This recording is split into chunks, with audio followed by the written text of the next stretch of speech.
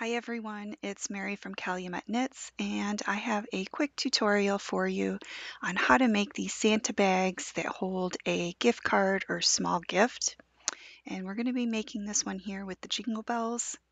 So I'm going to start by casting on with waste yarn, just a few rows, and then I'll switch over to my main color, which is red, and we're going to knit 22 rows before changing over to white, which will be the top of the bag for 3 rows. And I'm not cutting that white, I'm just hanging it up out of the way, and I'm binding off with waste yarn. And now I'm going to slip stitch the bottom edge closed.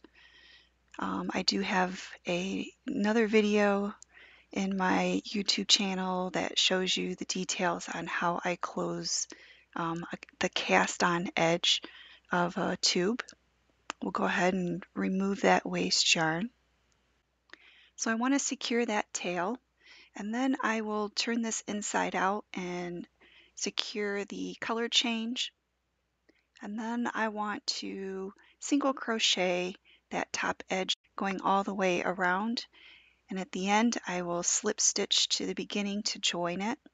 And then you can cut that yarn and remove the waste yarn, and then secure any loose ends that you might have. So I do use the duplicate stitch to bury my tails just a little bit, since this is not a double tube where you can hide the tails in between the layers. Once we have all of the tails buried, I'm going to go ahead and cut about a 20-inch length of yarn. And using my tapestry needle, I'm going to go down through some stitches in the second row of that red, and I'm just going to thread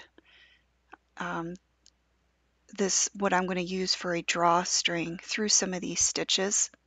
And it doesn't have to be exact. I'm going every 3 or 4, and then when I get close to the front here, I'm going every other stitch. Now I have these jingle bells. They have a little place where I can thread my yarn through on the back, and I just tie a knot. Now you can use beads, you can use pom-poms, whatever you might have.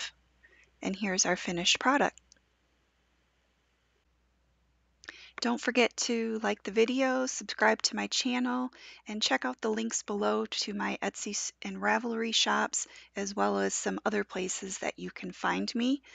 And I hope you enjoyed the video. Thanks for watching.